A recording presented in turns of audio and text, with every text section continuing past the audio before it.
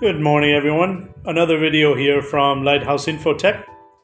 Today we will be talking about Odoo POS systems, and in particular Odoo POS systems running a virtual IoT box. And we will be talking about the hardware and network setup running Odoo POS on multiple devices using virtual IoT. We see a lot of videos about the Odoo POS system functionality, but we have yet to see a good video on network and hardware setup using virtual IoT with Odoo POS. So we thought today we would make a quick video and show you how Odoo POS, how powerful and how flexible it can be using the virtual IoT box, either on Wi-Fi or on a LAN network. Today we will be using a network switch, not a hub. It's important that you use a network switch. And we will be showing you how it works with 3 thermal network printers. So if this is something you're interested in, Odoo POS using virtual IoT, it's a very, very flexible, very, very powerful, very economical POS system with virtually unlimited number of thermal printers, monitors, screens. We have a cash register, drawer, we have a keyboard all set up. So we will be showing you how it all works today. If this is something you're interested in, please stand by and watch the video. Thank you.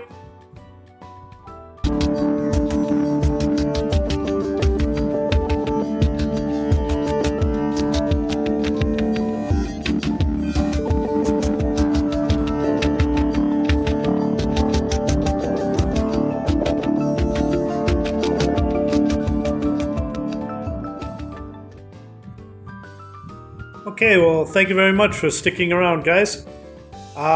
Today we're talking about Odoo POS and virtual IoT. The very first step that you need to do to work with Odoo POS and virtual IoT is you need to install the Odoo virtual IoT application on your computer. Now, I have this old computer. It's an old Windows 10 machine. Has a cache drawer below it, has very, very low memory. I think it's 8 GB of RAM, a very small hard disk, running Windows 10, an old version of Windows 10, and it is currently running on the LAN network. Now I can install the Odoo virtual IoT box while either the machine is on the Wi-Fi network or on the LAN network, but generally we would recommend that you install the virtual IoT box on this computer when connected to the LAN. That's the first step. So I'm going to assume here that you have an active Odoo subscription as well as an active Odoo IoT box subscription. These are required. So if you do have both of those, then navigate over to odoo.com/download and choose your version that you'd like to download the virtual IoT box and install it on this computer. That's the very first step. Cheers, guys. Let's continue. I'm going to assume here that you've already downloaded and installed and paired your virtual IoT box software to your database. I will include a link in the description below to a very good Odoo tutorial on how to install and link your virtual IoT box to your database. So let's continue here and assume that you've got your virtual IoT database now linked. What you need to do next is simply navigate to odoo.com.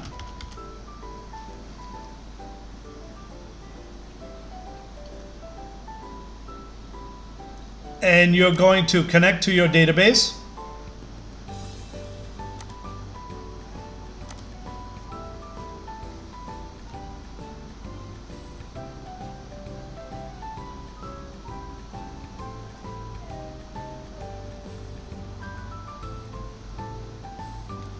Here's my database.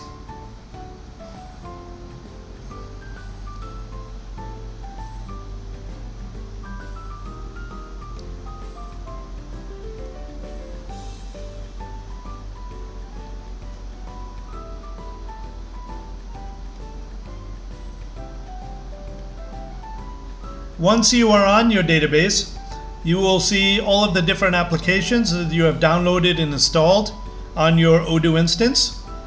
If you're running a active IoT subscription, you will see an application here called IoT. Let's go ahead and open that. And you have connected your virtual IoT box to your database. So you simply click on this link here. And that will open and start up your virtual IoT box. You see here that I'm connected on my desktop. This is the IP address of my computer. I'm connected via the Ethernet. I have an active CSS certificate running. If you have an active IoT subscription, this will be installed automatically and configured for you. And you can see that I have a number of printers connected to this particular laptop. And once you are here, once you have the virtual IoT box up and running, you simply navigate back to your database and open your POS system. You will see here that I'm running 2 branches on the POS. And let's open this branch first.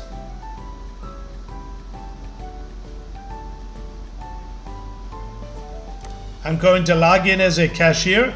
You can have, with a POS subscription, you can have an unlimited number of employees and cashiers using the POS system with 1 license.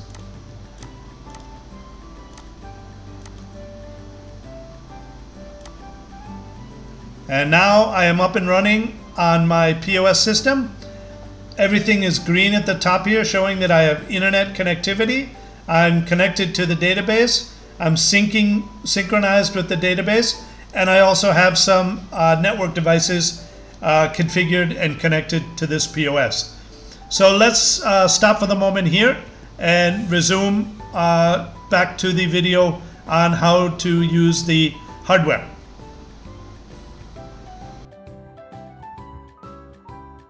Okay, let's continue with the Odoo Virtual IoT box. I am now up and running on the Virtual IoT box on this desktop. I will go over to my database and I will open my POS system. I will open a new session. I will log in as a cashier. Again, all of this is fully customizable and configurable. I'm logged in. I'm going to open a session. I have several devices here now running wirelessly, but let's show you how the printers work quickly. I will go into my POS session here, into my menu.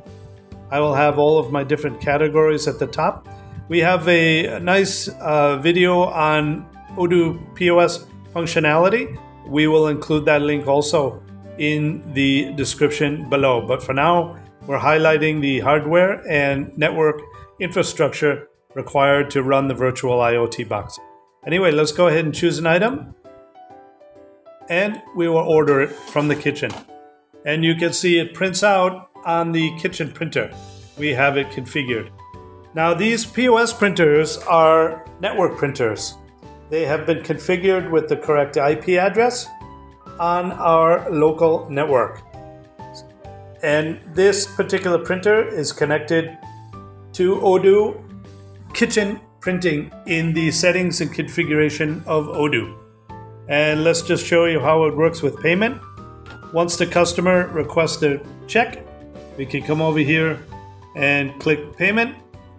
We'll take a cash payment of 200 baht, no change, and we will validate. My cash drawer opens automatically and my receipt prints out on the receipt printer.